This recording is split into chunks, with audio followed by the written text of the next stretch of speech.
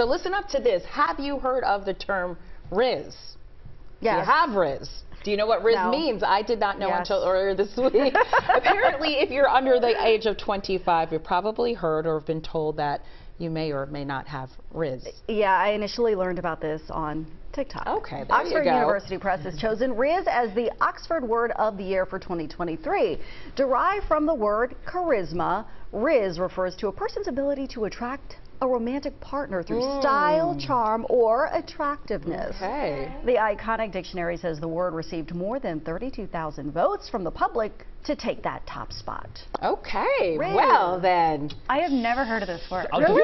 So if I don't know or I hadn't heard that word, does that mean I don't have? You know how I actually heard about it? Kate Bilo was telling us that her son mentioned this word before. Kate knows all Okay. of that. She does. She also has Rizz. Right.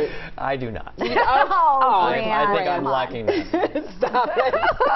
I'm not under 25, so that's Exactly. why, right? You've Yeah. aged out. Sure. Well, you